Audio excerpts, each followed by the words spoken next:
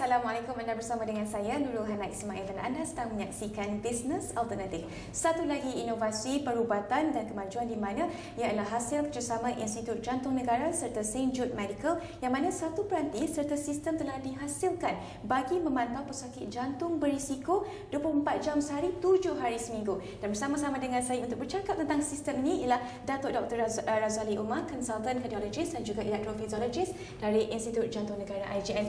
Terima kasih banyak, Dr. Thank you so much for being with us. Alright, now let's talk about this pacemaker and also Merlin.net. What does it do? What does the system do actually? Right, so thank you for the question. So usually when a patient needs a device, we call it an implantable device because it's a little like a battery that's implanted in the patient's chest with a wire which is connected to the heart. So this is for several reasons. Number one, the commonest reason why a patient needs a device is because his heartbeat is too slow. So when the heartbeat is too slow, he's feeling giddy, they may even fall down. You mean those with irregular heartbeats? Those with, not really irregular, but can be regular but slow. Usually our heartbeat, like for example now, I'm sure Hannah, your heartbeat is now 90 beats per minute because you're on the show. Yeah, for me it's about 60. Quite nervous. Quite nervous, yeah. And this is regulated by our whole body. For some patients, the heartbeat remains at 30 all the time. So they are okay when they're sleeping, but the minute they get up to do something, the body is not receiving enough oxygen because the heart is only pumping at 30. And then they will fail. Can be quite risky. Yes, so that's why I showed the picture just now where patient fall down, bruises and all that. So for that, we implant a device. The device is called a permanent pacemaker system. That's the majority of our patients in IGN have that device. Now hold on, about this pacemaker that is implanted in the heart, is there any side effects or what are the risks of infections? Well, that's a good question because in any procedure that we do, infection is something that we always fear. So, I mean, there are cases of infection, but luckily extremely rare. Those who get infection usually are the elderly, those with uncontrolled diabetes, those with renal failure. So they need not worry? Sorry? The patients need not worry about this procedure. It's safe? Yeah, inshallah. I mean, usually 99% it is safe. It is like 1 hour. It's done under local anesthesia and a bit of sedation, so the patient is not under fully general anesthesia. And the next day he goes home. All right, okay. That's it. So it's a small little incision and the battery lasts there for 10 years. Now, usually after this, the patient will have to come and see me in the clinic regularly. And this device, we have not talked about this device yet. Yeah, so, not yet. Okay. So I wanted to know, how does this connect the dots? You have the device implanted in your heart, and how does this connect to the system, Merlin.net? Okay, so maybe you connect. Right. So before we talk about Merlin.net, we talk about the usual thing that the patient have to go for, which means after I implant the device. Let's say I implant the device in you, Hannah. So after you go home, then I will tell you to make scheduled visits to see me. If everything is fine, you will come and see me maybe 3 or 4 times a year for the first 1 year, then subsequently everything is okay twice a year. If something goes wrong, then you come and make an unscheduled visit. That's the normal way. But that means that you can be staying in Miri, you can be staying in Alostar, and you have to make all the trips. That would be difficult for me, right? Yes. I mean, you're a busy girl. And just you to tell me for 5 minutes, oh, you're okay, Fine. you can go back. Exactly. That's a waste of time. And if you are coming alone, it's not too bad. Imagine if you have your father or your grandfather and you have to take leave from your job to go all the way back to Kampong, bring your grandfather to see us and then send him back. So it takes more than just the patient. Sometimes it involves the whole family. So how does this Merlin.net come in handy? Right. So what we have introduced in Malaysia is that the ability for the patient to stay where he is. It can be anywhere in the country. And it is as if he comes to see me. This Merlin.net, this device that the patient will bring with him, shall we show the device? Yeah, sure. This device that the patient brings home with him will be very close to his body. Usually we advise it to be in his bedroom. And we can program it at 2 o'clock in the morning. It's as if he's seeing me. Because this device will then send a signal to the pacemaker in his body whilst he's asleep and talk to the pacemaker. What's happening, man, brother? Is there anything wrong with you today? If he says nothing wrong, so no, nothing is sent to me. He said, yes, at 2 p.m. just now, this guy had a very fast heartbeat. I had to do something to save his life. That message is then sent through this device to US, very secured server, and then that server sent a message to me. So we alert promptly. Yes. Now that is wow. Alright, okay doctor, we'll be taking a short break. We'll be talking more about this device and Merlin.net selepas ini di Bisnes Alternatif. Jangan ke mana-mana.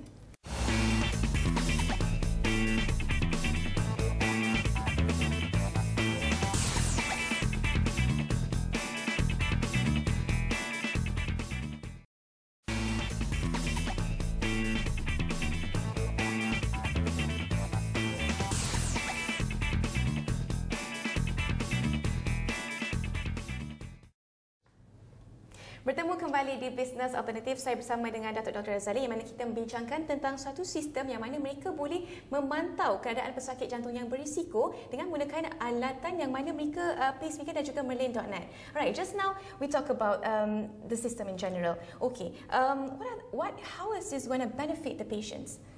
Well, it benefits the patient in many ways. Okay. Firstly, as we spoke just now, before the break, that the patient doesn't have to physically come to the hospital. So that's a huge advantage and gives the patient peace of mind, good quality of life. And again, I said all the family members surrounding him have that freedom.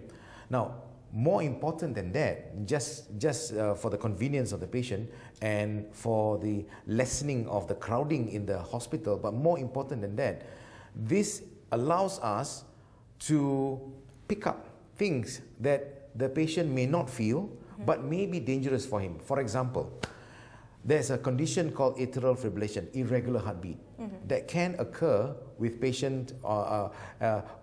in patients with this device. Not because of the device, but because of the disease itself as it progresses. Now, this can cause stroke. Sometimes patient doesn't feel this at all. So if he comes to see me twice a year, it may be for the last 6 months that he's been having this without knowing it, and he's at risk for stroke. But once the device detects atrial fibrillation, his irregular heartbeat, it will send an alert to me, and I will call the patient and immediately institute the proper treatment to prevent stroke. Now, you mentioned about alert. How prompt will your staff monitor, and how frequent is this monitoring, and how prompt are you going to alert the patients? There are several ways that the device can alert. One way is that it will send an SMS to my phone. Or to directly to my phone, or to whoever I designate. 2, it can send a message via email, or it can even send a phone call by the automated.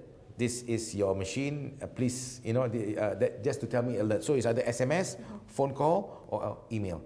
What we have done in Malaysia is that we ask to go via email.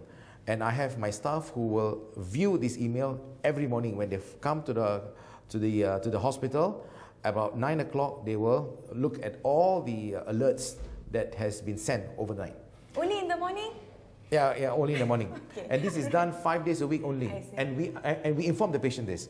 Because this is just starting out in Malaysia. I don't have enough staff. Later on, we will have a call center, then we can be 24/7. But for the moment, 5 days a week, kalau ada public holiday kat Malaysia panjang-panjang ni, then there is a lot of days that are not seen, unfortunately. Okay, all right.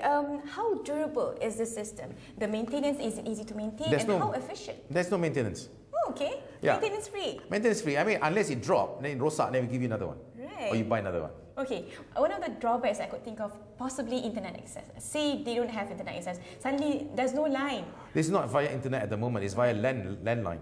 Oh, okay. Landline for the moment. But they are introducing in the next couple of months via the internet. But for the moment, that's why I said, nowadays, some people actually don't have landline anymore, isn't it? So if you don't have a landline phone in your house, then you can't use this device for the moment. But inshallah, in the next couple of months, it's already been approved. We're waiting for necessary regulatory body response. We will have it via the Wi-Fi and internet. All right. Last but not least, who are the potential patients that that can use the system? I mean, ideally, it should be for all patients. Ideally, but we are realistic because this is a bit more expensive than the usual thing. So I think for the moment, I'm very selective. I advise for patients who are staying far away, who find it difficult to come to see me. But those patients that have other other problems, because then they will have to come to see me anyway. But for those patients whose only problem is the pacemaker, then he doesn't need any medication, then there's no need for him to come and see me. I think for this group of patients who are far away, who's generally well, no other medical problem that need them to see the doctor just to check their pacemaker, these are the ones who would benefit most from this technology. Right, Doctor, thank you so much for your time. And this is indeed a cutting-edge technology, and I'm sure this will actually help and benefit a lot of people out there. Right, dari itu saja masa yang kita ada di Bisnes Alternatif. Sebelum saya akhiri, apa kata kita lihat audio kod ini.